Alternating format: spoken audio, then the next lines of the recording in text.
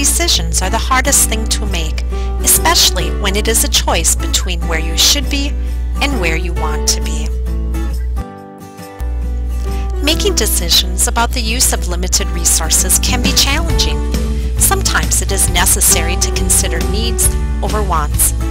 Sometimes you need to make decisions that are best for you and not for everybody else. It is important for you to make the best decisions for your particular situation, given the information you have available at the time. Let's take a look at a simple 6-step decision-making process that can help you make better informed decisions. This process uses the acronym DECIDE to walk us through the steps. The first step of the decision-making process is define your goal. You need to determine what you want to achieve. In this example, Joey wants to buy a gift for a 3-year-old he babysits. The second step is establish your criteria. Which features do you really need or would just like to have?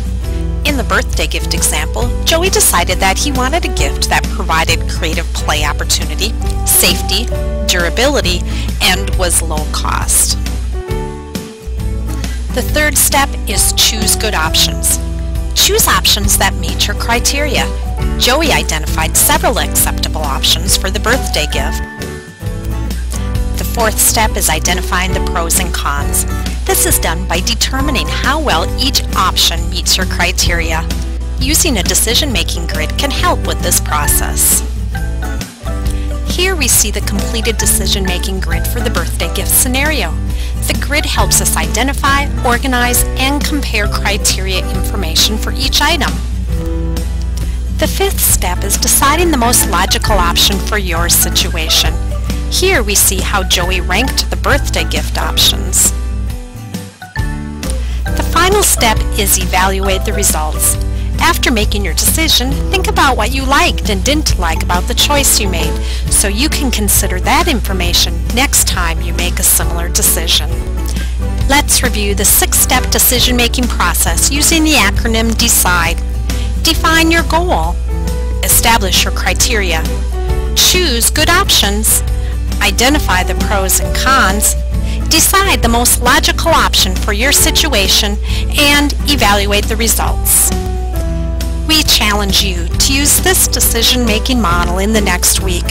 Use the decision-making grid to list your criteria and options and to organize information so you can compare the pros and cons of each option. Share with others how the process worked for you. Describe how the decision-making model and grid was helpful or not helpful as you made your decision.